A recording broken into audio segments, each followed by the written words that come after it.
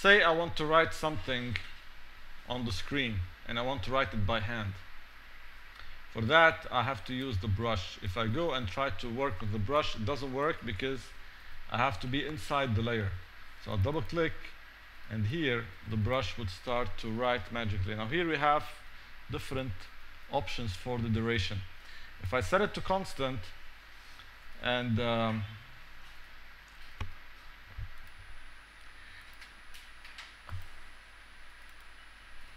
let's reset here.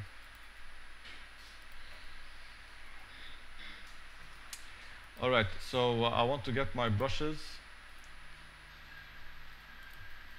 Alright, so if I set it to constant here,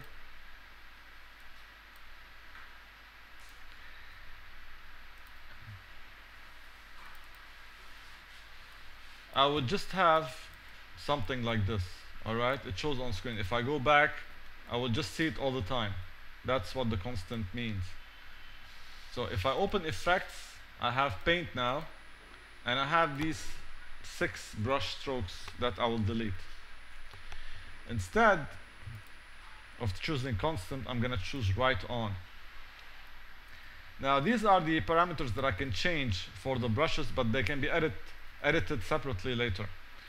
So let's write something, for example, animation. Now you see that every letter that you write is disappearing. But if you look down at the timeline, you'll see that something is happening. You're getting these layers showing down here, and these are the brushes. If I press play, I will see that the word animation will appear being written, but it appears, all the letters appear at the same time, which is sometimes what you want, but sometimes also it's not what you want. So what you need to do is offset the time.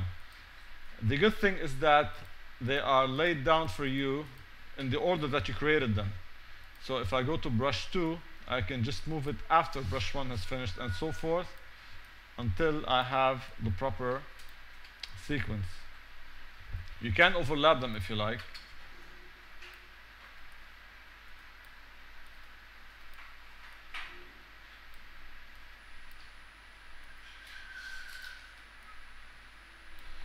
So now we have the effect done properly, and of course we need to observe this in the composition.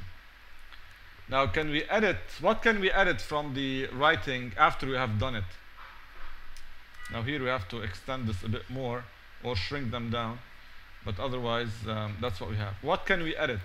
If I open one of the brush strokes down here, starting with the A,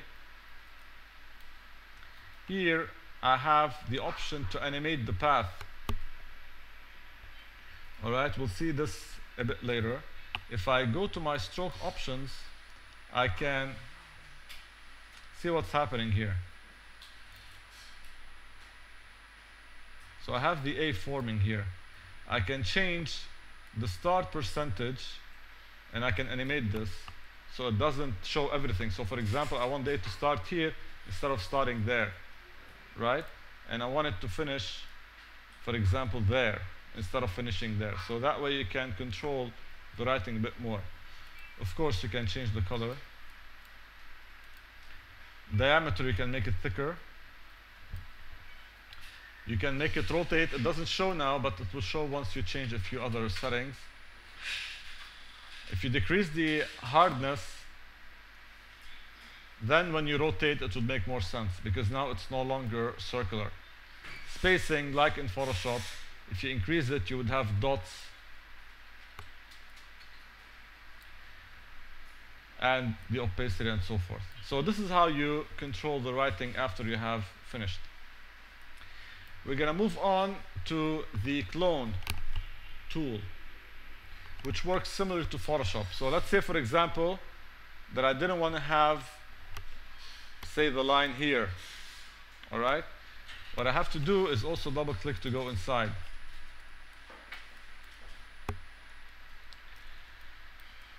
So I would use the clone similar to the way I do it in Photoshop. I would decrease the brush size from here, alt click, and just erase. All right. Now, what I have to do here is work on a frame-by-frame basis. Why do I work on a frame-by-frame basis? Because whenever the actor is flying around, the line is not in the same place.